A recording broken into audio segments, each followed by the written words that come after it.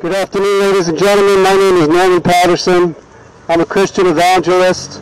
By Christian, I mean that I believe in the authority of the Word of God. The only authority that we have as Christians is what God has revealed to us in the Word of God.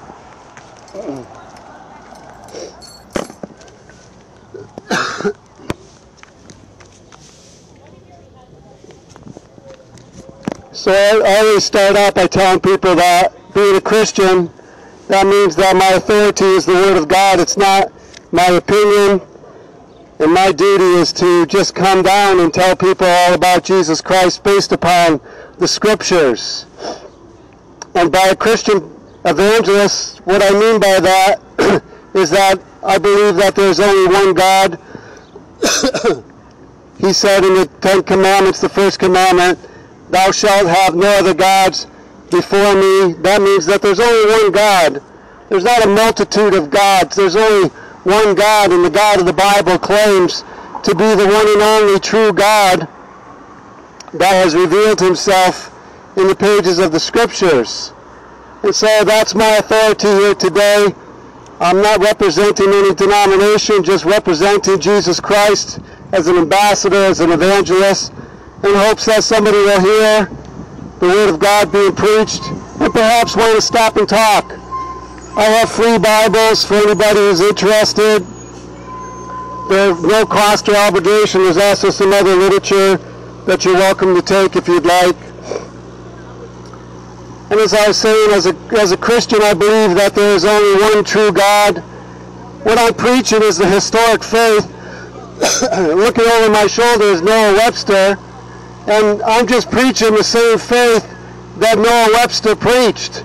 Many people don't know that Noah Webster actually was a Christian. He's a very strong Christian. Did you know that Noah Webster actually made a version of the Bible himself?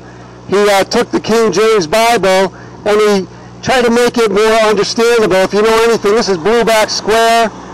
That is a tribute to Noah Webster. So I'm preaching the same faith that Noah Webster preached.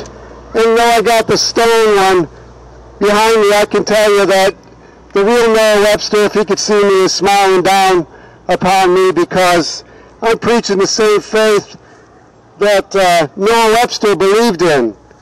And he believed in the one and only true God who revealed himself in the pages of his infallible and inerrant Scripture. And that's the authority. That's why Noah Webster took and he made a version of the Bible himself. You can look it up. You could buy it on Amazon. I have a copy myself. It's called the Webster Bible. And the reason he did that, as I was just saying, is because there's a lot of strange words in the King James. And so Noah Webster, being the educated man that he was, he determined to make the Bible more accessible to the common people. And so he did a translation. I'm kind of wishing I brought my Noah Webster translation down here today just to verify what I'm saying. That Noah Webster was a Christian man. And he believed that the purpose of learning to read and the purpose of education is so that we could teach our young people all about the truths that we find in the Holy Scriptures. And so you know, my authority is not Noah Webster this morning. My authority is the Bible. And it's the same Bible that Noah Webster believed in. And I can tell you, ladies and gentlemen, that if Noah Webster were here today, I promise you he would be standing here with me as a man of Christian faith, the man who believed in the one and only true God who revealed himself in the pages of the Bible as the Father, the Son, and the Holy Spirit. Noah Webster, as far as I can tell, believed in Jesus Christ. He believed that Jesus Christ was truly God, was fully God and fully man. That Jesus Christ was the Son of God and the Son of Man. That's what good old Noah Webster believed in. And so I hope that you take time to not just learn about the faith of Noah Webster, but you would also learn about the history of Noah Webster, but I hope that you will take time to actually learn the faith of this great man. This man who believed in Jesus Christ and he followed Jesus Christ, and he had a time in his life when he trusted in Christ alone for his salvation. So as I got Noah Webster looking over my shoulder, I can tell you that I'm here preaching the same message, the same faith that good old Noah Webster proclaimed. And I can tell you proudly that Noah Webster, you know, here he is, a stone figure. If you can look down, if he was able to look down from heaven, I can tell you that Noah Webster would be saying, "Good job, Norman. You're doing a good job because you're proclaiming the faith that I believed in, the one and only true faith." And that faith that Noah Webster believed in, that I believe in today, there's other great men from Connecticut. Most people don't know that Jonathan Edwards was from Connecticut. He was born not far from here. I believe it was in Windsor. Sadly, most Americans don't even know who Jonathan Edwards is. They don't really know who Noah Webster is. But Jonathan Edwards was also a man of faith. And I'm proclaiming that same faith that Jonathan Edwards proclaimed many years ago, a man from Connecticut, and then he was a pastor up in Northampton, Massachusetts, I'm sorry. And then after that, he was a missionary to the Mohawk Indians.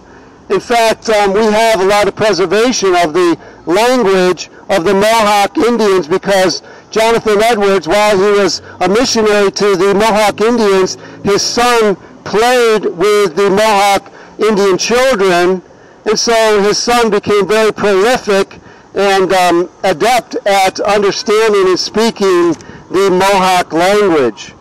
And many people came to know Christ in the Mohawk tribes because of the work of Jonathan Edwards during that time. But that's not what I'm here to talk about. I am here to talk about the same faith that Jonathan Edwards had, that Noah Webster had. And that faith can be found in the pages of the Scriptures. And so I'd like to read some passages of Scripture. I'm going to start in Matthew chapter 7, in the Scripture that says, "Do not judge, so that you will not be judged. For with what judgment you judge, you will be judged. And with what measure you measure, it will be measured to you. And why do you look at the speck in your brother's eye, but do not notice the log that is in your own eye? Or how can you say to your brother, 'Let me take the speck out of your eye,' and behold, the log is in your own eye? You hypocrite, first take the log out of your own eye, and then you will see clearly to take the speck out of your brother's eyes." So the first thing I want to talk about in Matthew chapter 7 is the concept of judging, and that's having a heart that just thinks that they're better, or that you're better than anyone else. You see, the Bible says that we are all equal on the foot of the cross. We all stand before God, and it's the Bible who judges. It's not our place to judge one another. And when a person brings to us what the Word of God says about the righteousness of God, that's not a form of judgment. That's a form of God's judgment, but not the form of human judgment. In fact, it says in chapter 7, verse 12 of the Gospel of John, Jesus said, "Judge with the judgment of righteousness." You see, if you're judging somebody according to your own standard and you think, excuse me, that you're better than someone else, then the Bible is a mirror that you can look at and look into and really get a good look and glimpse of your own heart. Because the Bible says that the human heart is desperately wicked. The human heart is against God. In fact, the Bible says that there is none righteous, no, not one. I mean, just to say that there is none righteous, then it is emphasized in the book of, I think it's Isaiah chapter 53, that there's none righteous before God, because ultimately speaking, God is the ultimate judgment, and it's only according to His Word, and all we have to do is take time to open up His Word to be able to see what we're like and what our hearts are like. And our hearts, according to the Bible, in Ezekiel chapter 36, the Bible says that the human heart is like a stone. And in Ezekiel chapter 36, it says that what has to happen is that the Spirit of God must take away our stony heart and give us a heart of flesh. And the imagery of that in the prophet of Ezekiel is that we have dead hearts. We have stony hearts. Unless the Holy Spirit of God does a supernatural work in our lives, then we are stuck with a stony heart. We cannot regenerate our own hearts. We cannot do a cardiectomy on ourselves. It must be the work of God Almighty upon our lives. And so Ezekiel tells us that our hearts are desperately wicked. Actually, he says that we have stony hearts. And so that's why it says, do not judge.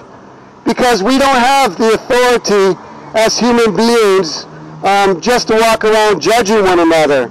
But then it says, it says a warning, for with what judgment you judge, you will be judged, and what measure you measure, it will be measured to you. And why do you look at the speck in your brother's eye? There's also free Bibles if you'd like one too. You're welcome to it. Why do you look at the speck that's in your brother's eye, but do not notice the log that's in your own eye? You see, every human being, we have logs in our eyes. In other words, we're really blind. We can't truly see clearly in order to render a righteous judgment upon another human being. And so the only way that we could get rid of that log that's in our own eyes is for us to submit ourselves to the authority of the written Word of God. And that's what we have in the Scriptures. The Scriptures, and I say this often when I go out street preaching, the Scriptures are the greatest book that has ever been written. And it's very sad how few Americans have actually taken time to read the Bible in its entirety. I have people that will walk by and say that the Bible is a bunch of BS, and then I ask them one question. I ask, have you ever read it? And they'll say no. I mean, what kind of educated opinion does somebody have when they talk about a book that they've never read? If I told you that, a book by Stephen King or James Patterson was a bunch of garbage, and you asked me if I read it, and I said no, you would say, by what authority? I mean, your testimony's not credible.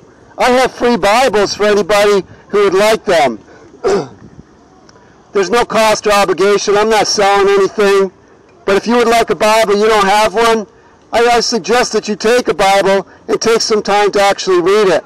There was a time in the United States of America when every child, every adult was familiar with the Word of God.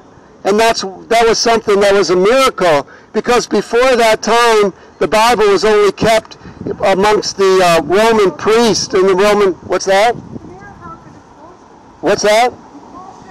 Yeah, that's what I was just saying, that people haven't even read the Bible that render an opinion.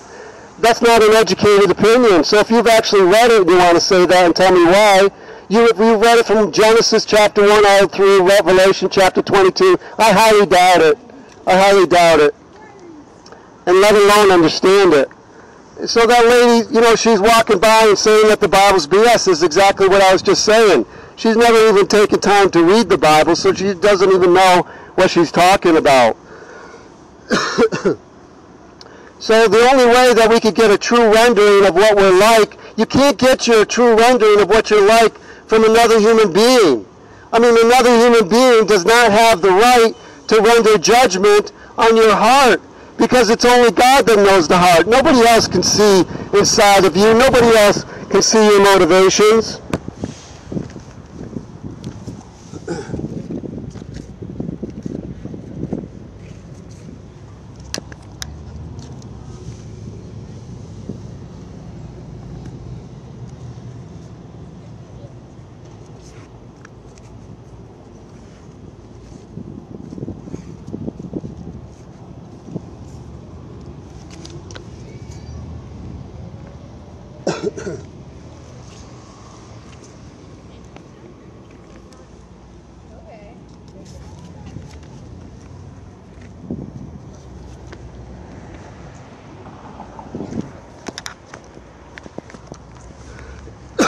Nobody else can really tell what's going on in another person's heart. And so that's why the Bible tells us that we don't have the right to judge one another, but it's only God that sees our hearts. It's only the Word of God that tells us accurately the state and condition of the human heart. And the state and condition of the human heart, the Bible says, is that it's desperately wicked. The Bible does render judgment upon the human heart. The Bible says that the human heart is desperately wicked. Who can know it? It says that there's none righteous, no, not one. And so the Bible tells us also how we can get rid of our sinful hearts. And that's only something that God ultimately can do. It's a supernatural work of the Spirit of God upon our lives that He must do. And that's why it says, do not judge. Let the Word of God judge. Let the Bible be the judgment. Let God do the judging of what is right and what's wrong. And that's what happened in the Garden of Eden.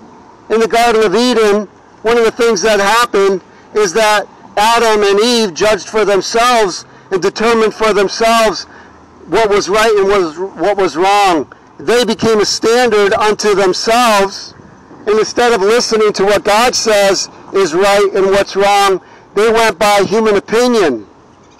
And as soon as you leave right and wrong, good and evil, to human opinion, that becomes a very dangerous thing, because we all have different opinions about what is right and what is wrong. So the question must be not what is my opinion about what is right and what's wrong. It must be what is God's what does God claim to be that which is right and that which is wrong. You see, the standard of holiness is God Himself, the God of the Bible. And the God of the Bible says that He is holy. In fact, it says in 1 John that God is light and in Him is no darkness whatsoever. And the God of the Bible is not the God of Carl Jung. If you ever take time to study Carl Jung, what Carl Jung did is that he just brought to popularity paganism, and he tried to make it as if it was scientific. Well, Carl Jung was anything but scientific. Carl Jung was a blatant pagan. In fact, he was. There's a codex of a Gnostic book named after Carl Jung. Carl Jung did not go by what the Word of God says. And that's why we must go by what the Scripture says. And the Scripture that tells us, hey, how you doing? Good, thank you. I appreciate that, brother. So we must go by what the Bible says. And the fact is that since the Bible tells us that the human heart is desperately wicked, since the human heart is evil, since the human heart is dead, since the human heart is hard like stone, it must be a work of God. But the only way that God can make us right with Him, and this is the message of the gospel. The message of the gospel is that the only way that we can be made right with a holy God who will not and cannot tolerate sin is for God to make a way for us to be saved. And the only way that God can make a way for us to be saved is that the Bible tells us that God Himself became a human being. God Himself became a man. That's the message of biblical Christianity.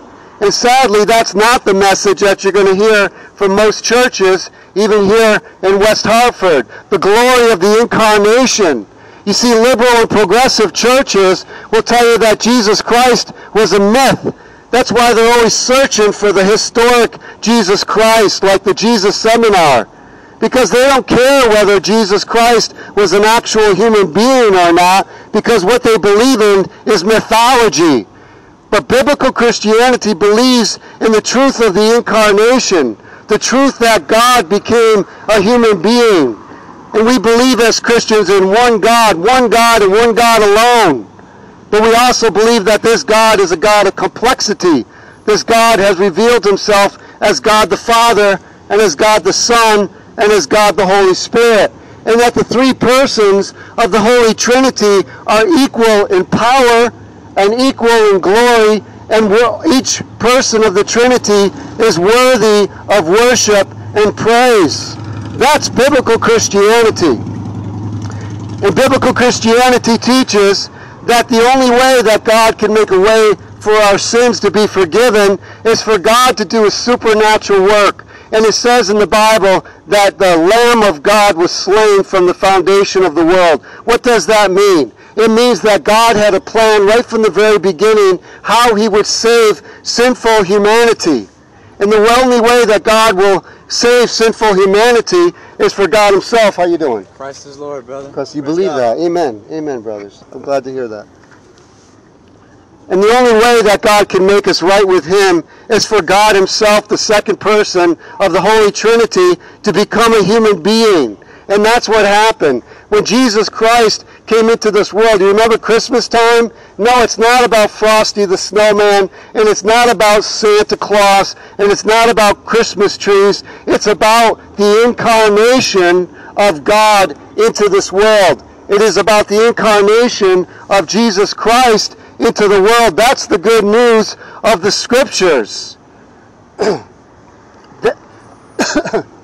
book of Isaiah says that the world has seen a great light. And Jesus Christ said, I am the light of the world. And so the greatest event that has ever happened in all humanity is the reality that God himself, the second person of the Holy Trinity, came into this world. He was sent by the Father. He was sent by the Father. And when Jesus Christ came into this world, he was one person with two natures. That's called the apostolic union of Jesus Christ. For any of you theophiles out there that love theology, the hypostatic union of Christ means that Christ in his being was fully God and fully man. And so when we look at the person of Jesus Christ, who existed over 2,000 years ago, the person of Jesus Christ, the man Jesus Christ, was fully God and fully man. How you doing? You work over here, huh? I do, yes. Yeah, good for you. Any good movies out? Yeah, kind of. Okay. All right. The gospel, the Jesus Christ of the Bible, is fully God and fully man. And so when we hear talk about Jesus Christ, he is talked about as the Son of God and the Son of Man. And that shows his hypostatic union. I know that's a difficult word for people who are indoctrinated in public education. Hypostatic union means that Jesus Christ was one person, but he was also fully God and fully man. And that's what the whole incarnation is all about. That's why the Bible is very particular and very clear what happened when Jesus Christ was born of a virgin. And she was a virgin when she conceived by the power of the Holy Spirit. And so he was fully man because Mary was truly his mother, and he was fully God because God the Father was his Father, and it continues to be his Father. And so when Jesus Christ came into the world, it says in the book of the Gospel of John that Jesus Christ showed us, revealed to us who God is. And so if you want to know what God is like, a lot of people say, I wonder what God is like. Well, all you have to do is take a look at Jesus Christ, and you have a perfect picture of who God the Father is. In fact, Jesus said that if you have seen me, you have seen the Father. And when Jesus Christ came into this world, he was a representation of all humankind, of all mankind. And this is very important in the message of the gospel. And the message of the gospel is that when Jesus Christ came into this world, who was fully God, he was also fully man, and he is a representation of all mankind, of all humankind, in the same way that Adam was a representation of all mankind. And the Bible says, just as sin entered the world because of one man's sin, talking about Adam, and that's why we are all sinners, is because we're all children of Adam. We're all children of Adam and Eve. And every child of Adam and Eve is born physically alive, but spiritually dead. That's what I was saying earlier. Human beings, because we have Adam's sin, we are born into this world with sinful hearts. We walk around physically alive, and that's what you're able to do today. That's why you need water. That's why you are breathing. That's why your heart is beating. It's because you have physical life. But the Bible says that we're born into this world. We are spiritually dead. We have hearts of stone. The heart is desperately wicked. And how is it that we could come into the presence of the one and only true, holy, Trinitarian God? We cannot come into his presence in and of ourselves. That's part of the message of the gospel. And that's what John was talking about in 1 John when he said, God is light and in him is no darkness whatsoever. You see, if you are not in Christ and you were to go before and stand in the presence of God Almighty, God would say to you, depart from me, because God is so holy, God is so righteous that he cannot and will not allow sinful human beings into his presence. And God is also just. That's what it means to say that God is righteous. It means that God is a righteous judge. And only God ultimately judges with the judgment of righteousness. Only God is the one that knows our motives and our hearts absolutely and perfectly. And so God has told us as human beings that we have desperately wicked hearts. And so the plan of salvation that God has given us, I have free Bibles if you would like one. I have free Bibles for anybody. The plan of salvation that God has given us is that God, the second person of the Holy Trinity, would come into this world, would be incarnate. The word carn means flesh, and so incarnation means the infleshation of Jesus Christ. And so when Jesus Christ was walking on the face of this earth, he was fully God and he was fully man. And the beauty of Jesus Christ and the uniqueness of the Christian message is that Jesus Christ never sinned. In fact, in the Bible, Jesus Christ never sinned before God. He kept the law of God absolutely and perfectly. That's because in his nature, he did not have a sinful heart like you and I. When babies are born into the world, and I'm a dad, I have 5 kids. My wife just had a baby 3 months ago, and here I am at 60 years old. I'm a brand new dad, and I love my son so much. I can't even tell you how much I love this little guy. But I also know that his little heart is hard towards God. He's physically alive, and I pray that the Spirit of God would do a work, because that's the condition of the human heart. And unless God does something, and that's what the gospel, the word gospel, most Americans who are indoctrinated in public schools don't even know what the word gospel means. The word gospel is from a Greek word which means good news. And so when somebody like me today is preaching the gospel, the euangelion in the language of Greek, the euangelion is actually a Greek word which means the good message or the good proclamation. And so preaching the gospel is bringing the good news. And the good news is that God has not left this world in sin. The good news of biblical Christianity is that God himself, the second person of the Holy Trinity, and God the Father sent his only begotten Son into this world so that we could have a way of salvation. And so Jesus Christ lived the perfect life. Jesus Christ over 2,000 years ago. He was not a myth, as progressive Christians would say. Jesus Christ actually lived and walked on the face of this earth.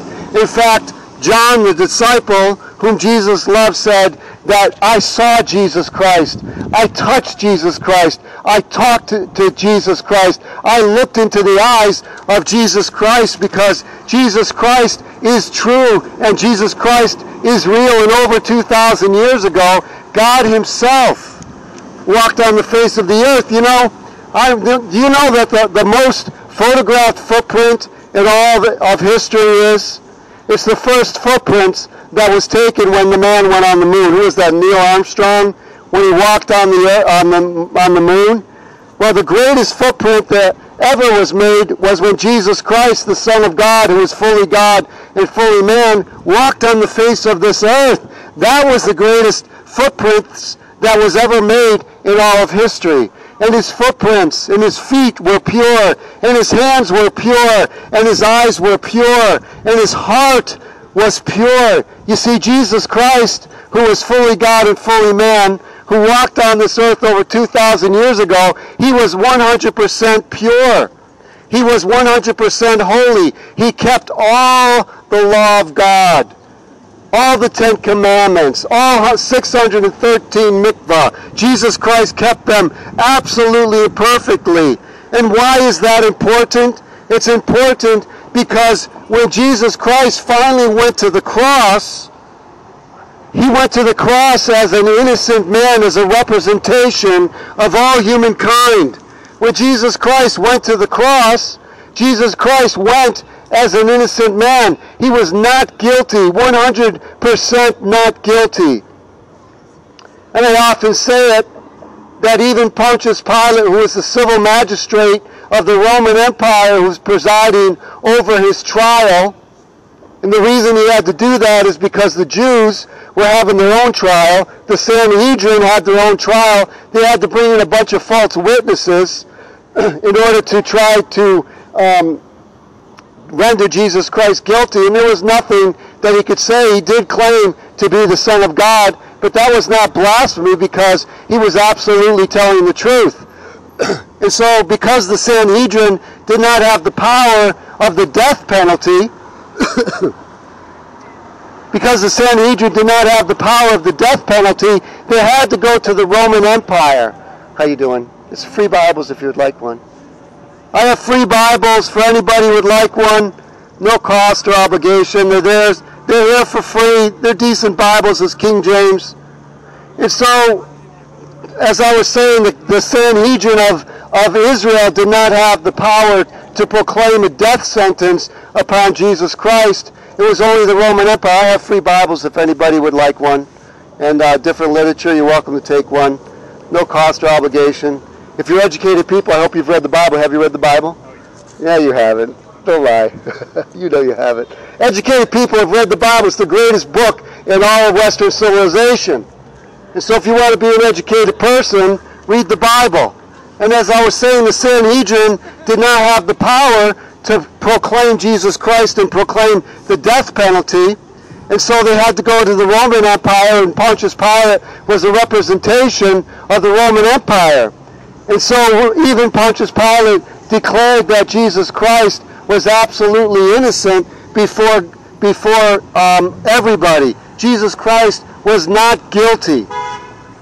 And that's important because when Jesus Christ went to the cross, he was not guilty in his heart. He had a pure heart when he went to the cross. And not only that, Jesus Christ had clean hands. There was no sin in Jesus Christ whatsoever. And so, and why this is so important, why am I belaboring this point? I'm belaboring this point because when Christ went to the cross, God the Father punished Jesus Christ on the behalf of sinners. That's why the Bible says, for God commended his love for us in that while we were yet sinners, Christ died for us. See, while we were yet sinners, God didn't wait until we cleaned ourselves up. We can't clean ourselves up. You see, human beings are slaves to sin. And people wonder whether we have free will or not. We do have free will, but the problem is that with wicked and sinful hearts, all you're going to choose is sinfulness. That's all you can choose. That's all. That's the only options you have. We don't have the ability to choose righteousness.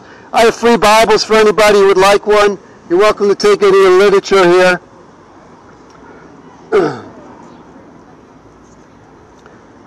And so when Christ went to the cross, what happened there is that God the Father poured out his wrath upon Jesus Christ for the sin that sinners committed.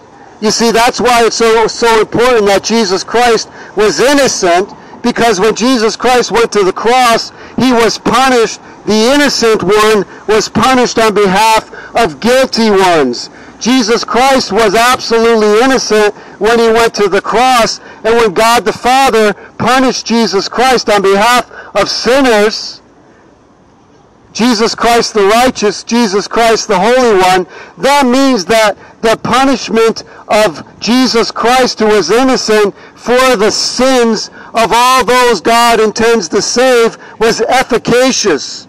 And I know that's a difficult word for public indoctrinated people. Efficacious means it set out to do, it did what it set out to do.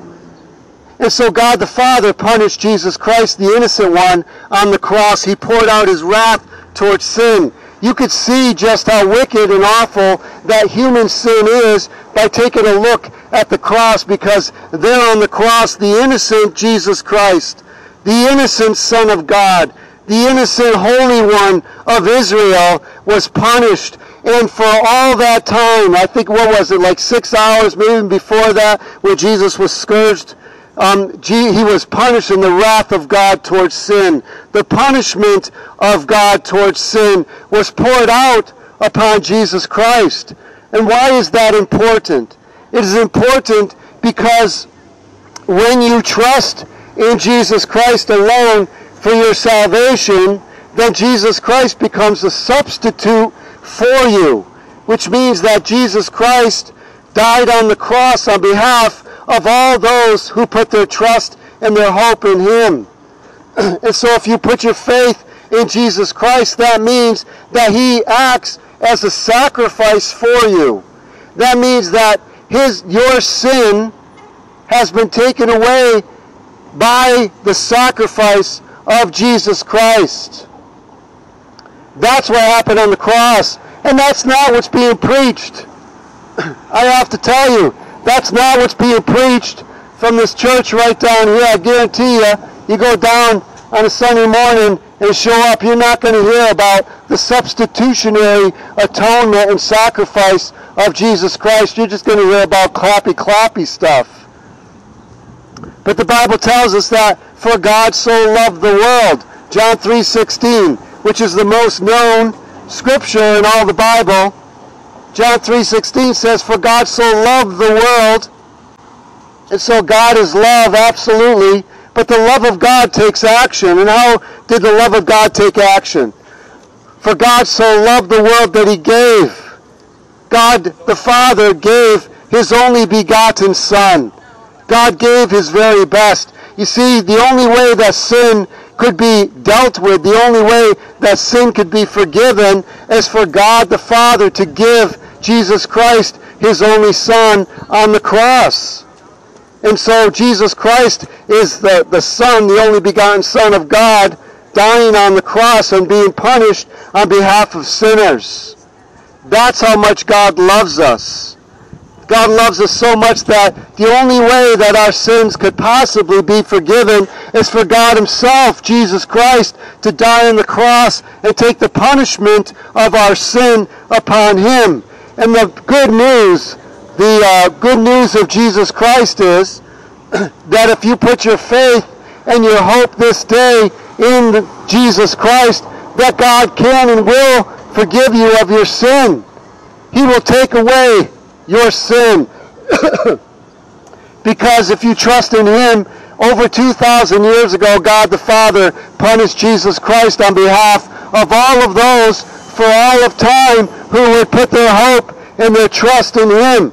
And so today, if you put your hope and your trust in the Lord and Savior Jesus Christ, that means God the Father will look upon Jesus Christ as your substitutionary atonement, as the one who has died in your place, as the one who was punished in your place.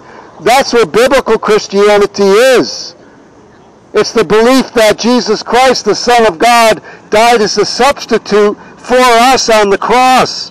And so the message of the good news of Jesus Christ is that all who believe and trust in Jesus Christ alone for their salvation will have forgiveness of sins, because God dealt with your sin upon the cross of Jesus Christ. And the exchange that happens, and this again is biblical Christianity. It's not the churchianity that you're going to hear in these happy clappy rainbow churches.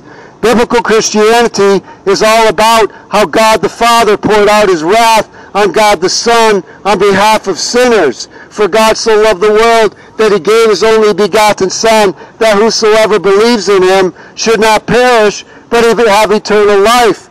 And that even John 3:16 says that if you're not in Christ, then we will face God someday and we'll be eternally condemned to hell. How you doing? Good. I got free Bibles if you want one. Good. All right. You see, the wrath of God was visited upon Jesus Christ. He was punished. And if you trust in him, how you doing? Good, how are you? Good. I've seen you before, haven't I? Yeah. Yeah, you go by once in a while. Yeah, you can take whatever one you want, sure. Thank you so You're much. welcome. Yeah, help yourself. And some people get offended when you talk about the wrath of God. I mean, Jonathan Edwards preached a sermon. It was actually a pretty good sermon, and most people don't even know who Jonathan Edwards was. The greatest theologian that America has ever produced. I studied him in my philosophy class at Central Connecticut State University, and even my secular humanistic professors had to acknowledge that Jonathan Edwards was the greatest philosopher that the United States has ever produced. And Jonathan Edwards, one of the keenest minds that you could ever find, preached in Enfield, Connecticut, a sermon that was entitled "Sinners in the Hands of an Angry God." But you see, now in our day, we have God in the hands of angry sinners. Jonathan Edwards, way back when, several hundred years ago, talked about sinners in the hands of an angry God, because he was preaching about the God of the Bible. You see, the God of the Bible doesn't just wink at sin. The God of the Bible, it says that he continually remains true to who he is, and that means that his attitude towards sin never changes. You see, modern churchianity, happy clappy churches, are trying to tell you that God has finally changed his mind, that God finally came to his senses and is trying to tell everybody that what he once said was sin is no longer sin. Well, that's ridiculous. The Bible says that God does not change.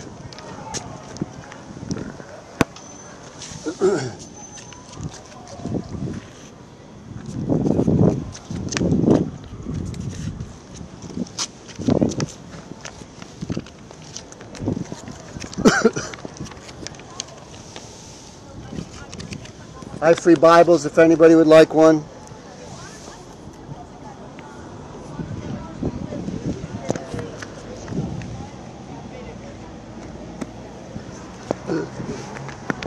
You see, one of the doctrines of the Bible, in theological terms, how you doing? You can take a free Bible if you want one. One of the doctrines of the Bible, as we study God, theology is the study of God, and that is the king of all the sciences. The Bible says that God is immutable. God is immutable. And I know that's a big word, again, for people who went through public indoctrination centers called public schools. The immutability of God means that God does not change.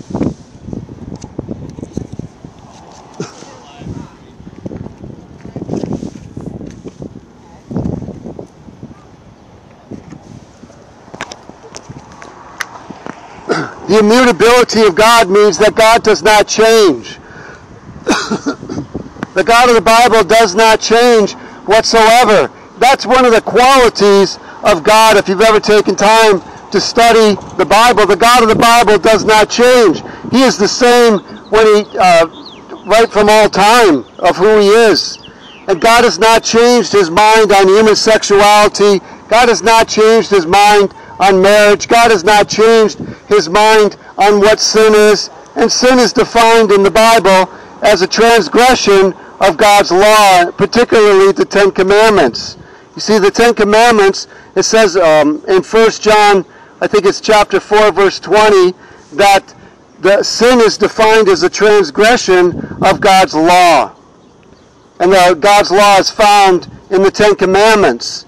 And I bet you can't even find an American who could name 5 of the Ten Commandments. Could you? Yeah. Give me 5. One God.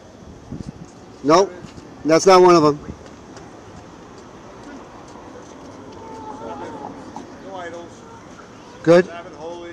Good. Honor father and mother. Good.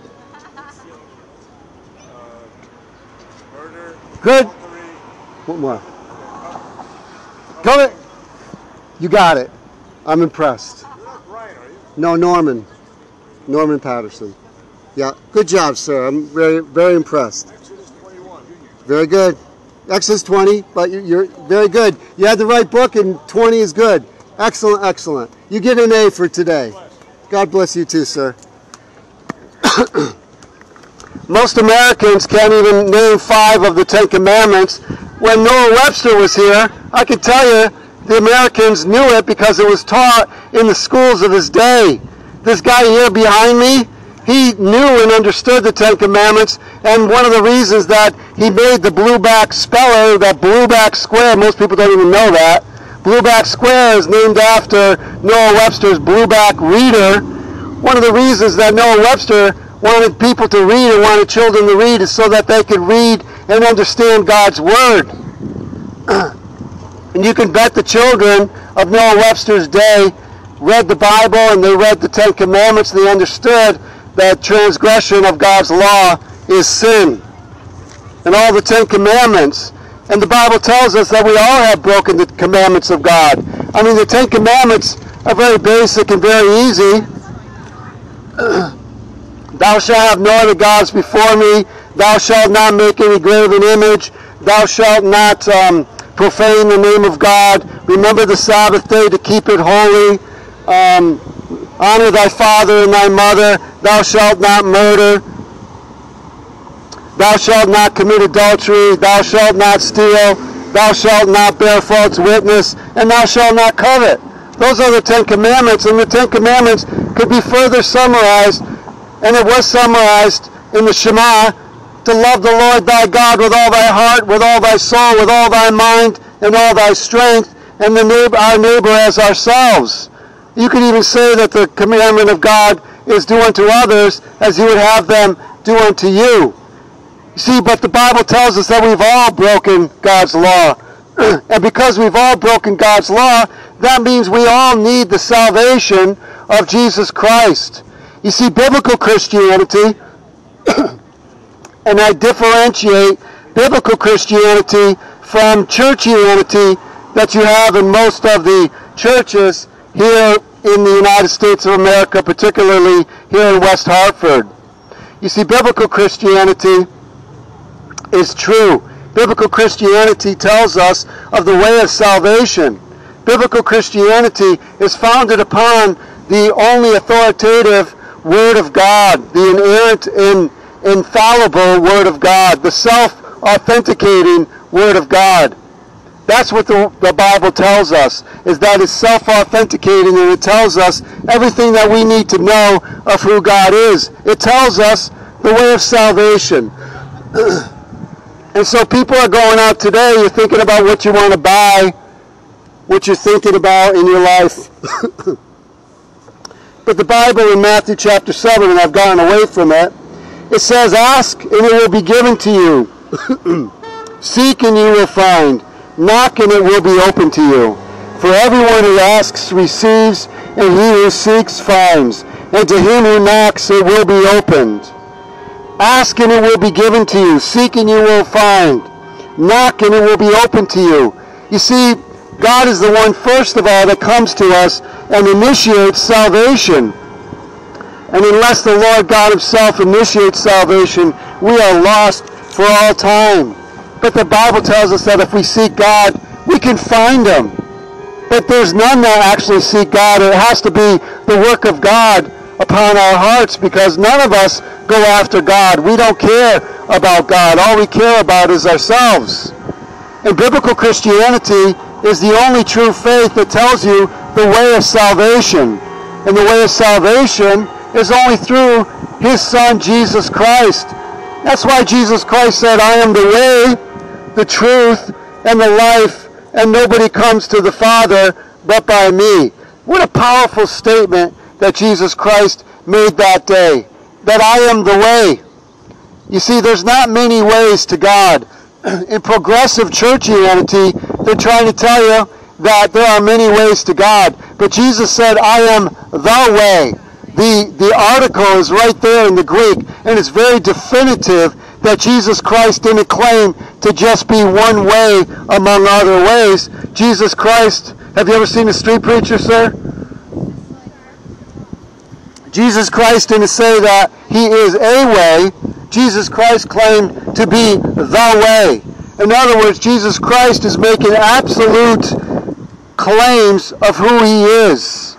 And so when you look at Jesus Christ, you have to either fall down on your knees and worship him and trust in him alone for salvation, or you need to reject him outright.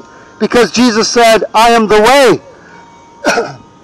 In fact, he's going to nail that down when he says, nobody comes to the Father but by me. There's no other way to be made right with God Almighty except for Jesus Christ. Oh yes, that's what I was going to say before. Biblical Christianity is the only religion that is grace-based. This is what makes biblical Christianity different than every other religion. It's grace-based. The word grace, it means unmerited favor. It means something that must be done on our behalf that we cannot do ourselves and that we do not deserve. That's what grace is. And the grace of God, the grace of God is found, ultimately speaking, in Jesus Christ. The Bible, right from the very beginning, is always pointing to the day when Jesus Christ would come. The grace of God in our lives and in our world. And so Jesus said, I am the way. And that means biblical Christianity makes exclusive claims. Biblical Christianity is not going to tell you that you can find God and be saved through any other way. Biblical Christianity makes exclusive claims. Found and focused. What's that, sir? Biblical Christianity makes exclusive claims that Jesus Christ is the only way to God, that Jesus Christ is God. That's the exclusivity and the absoluteness of who Jesus Christ is. You believe that? Amen. I'm glad to hear that. A lot of people don't believe it, but maybe the Holy Spirit will touch them. God knows. You're right. You're very right. You see, but biblical Christianity makes exclusive claims. And what you're getting in liberal and progressive churches nowadays is a watered-down form of churchianity. It's not Christianity. They may use the name of Jesus. They may talk about Jesus. But Paul strictly warns people that there would come in the latter times when people would be preaching another Christ. Another Christ. And the church right down here and many of the churches here in West Hartford, Hartford and so forth are preaching another Christ. Because they do not believe that Jesus Christ lived over 2,000 years ago. They do not believe that Jesus Christ was fully God and fully man. They do not believe in the full incarnation of God. They do not believe in God the Father, God the Son, and God the Holy Spirit. And they do not believe in the Scriptures that tells us the truth of who God is and the way of salvation. They believe that the Bible is just a book among books. They do not believe in the inerrancy, in the infallibility, in the self-authentication of the Bible itself. And I have free Bibles for anybody who would like one. I have free Bibles for anybody who would like a free Bible. If you don't have a Bible, you've never read it, then what's wrong? Why do you not have a Bible? Here they are for free. You can pick them up off of Amazon for a couple of bucks. You can pick one up here today for free. You see, that's what Jesus Christ is telling us. To ask, and it will be given to you. Seek, and you will find. And knock, and it will be open to you. For everyone who asks receives, and he who seeks finds, and to him who knocks it will be open to you. Or what man is there among you when his son asks for a loaf, will give him a stone? Or what if he asks for a fish, will he not give him a snake? If you then, being evil, know how to give good gifts to your children, how much more will your Father who is in heaven give you what is good to those who ask him? Therefore, in all things, whatever you want people to do for you, so do for them, for this is the law and the prophets. And then Jesus Christ says, enter through the narrow gate. And who's the narrow gate? Jesus Christ is the narrow gate. I got free Bibles, guys. If you want one, you're welcome to take one. You should do it. Enter through the narrow gate, for the gate is wide and the way is broad that leads to destruction, and there are many who enter through it. And so who is the narrow gate? Jesus Christ is that narrow gate. Let me turn the page.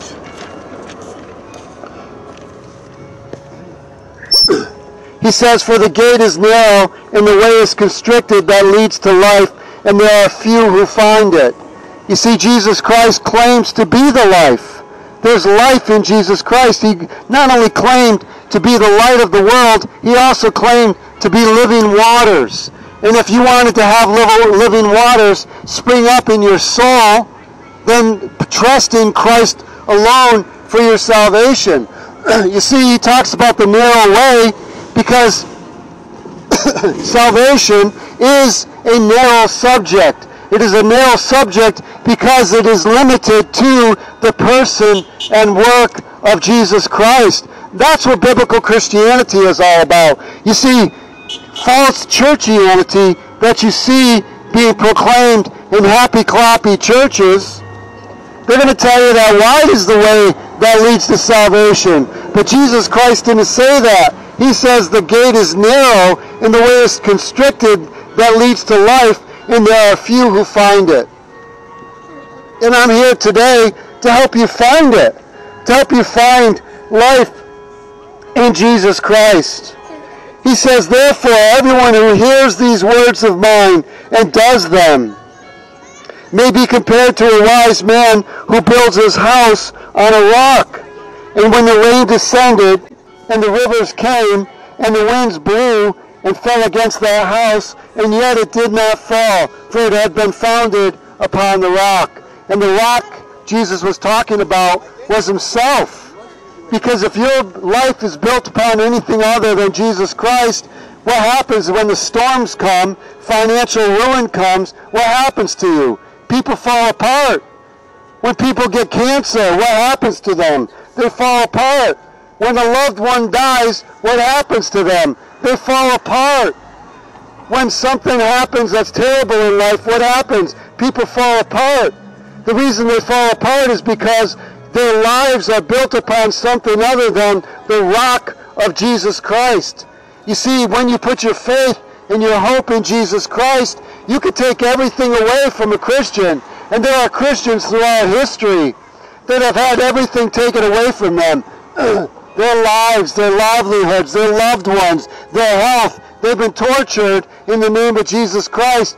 But even though it was very painful and very difficult, they did not buckle and they did not fold. I'm thinking about a man named Richard Wurmbrand. Richard Wurmbrand was a man who was under communist Soviet Union in Romania. He was a pastor there.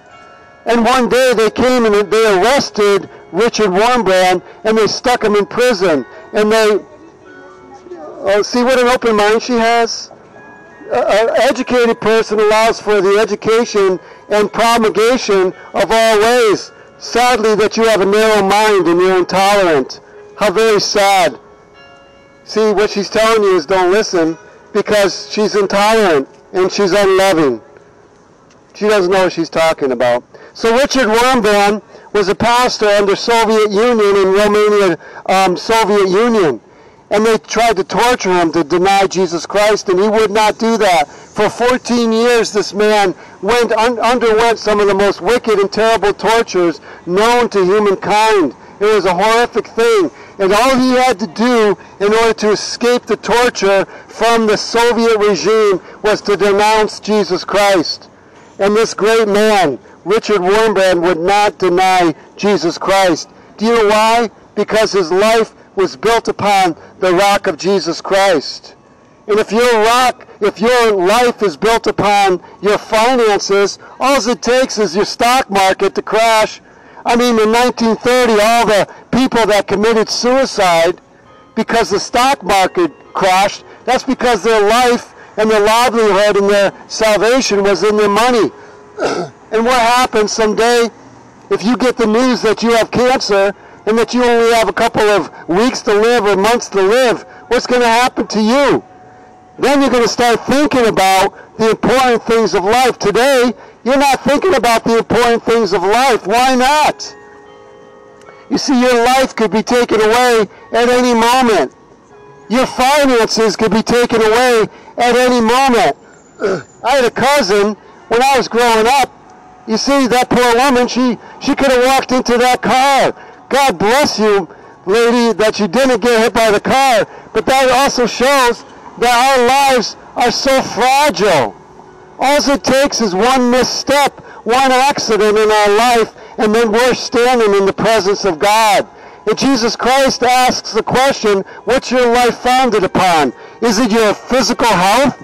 All it takes is a doctor's report. All it takes is for you to find out that you have cancer or some life-threatening disease. All it takes is stepping into the car and a bus running you over. All it takes is for the stock market to crash. All it takes is for a thief to come into your home. All it takes is for a strange person to take your life. What's your life worth? What's your life worth? What's eternity worth to you? What is your life built upon? Jesus Christ said, if your life is built upon anything other than Him, what's going to happen is the storms of life are going to come, and they're going to hit you hard. And anybody that has lived long enough, I mean, there's kids that have suffered, believe me. They've lost their mom and dad, they've lost friends, they've lost their health. But I've lived 60 years of my life, and I can tell you that life can hit you hard sometimes. And if your life is built upon the love of another person, if your life is built upon how much money you have, if your life is built upon your intellect, if your life is built upon your physique, if you're like Arnold Schwarzenegger. I've been watching the special by Arnold Schwarzenegger.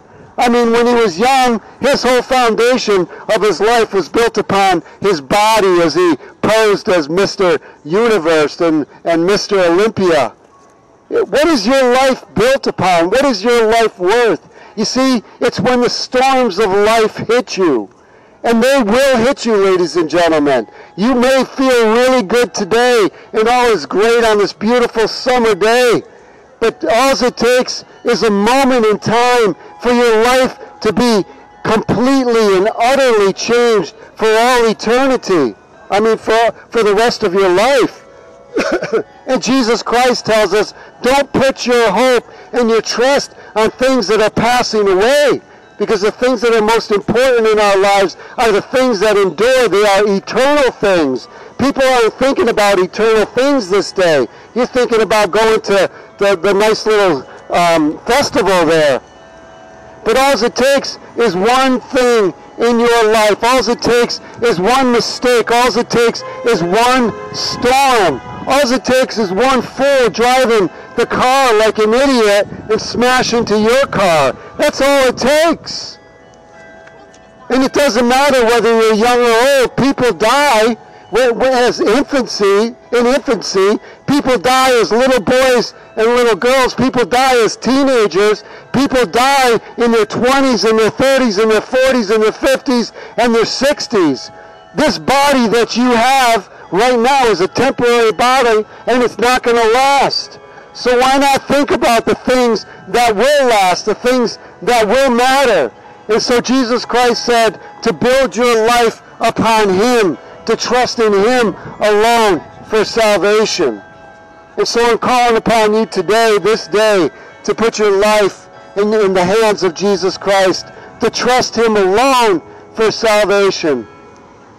So I'm going to quit preaching now. I'll pick it up again in a few minutes, and I'll talk with anyone. I have free Bibles for anybody who would like a Bible. There's no cost or obligation to you. You're welcome to have one. And I'm here if there's any questions about life, about salvation, about how to become a Christian.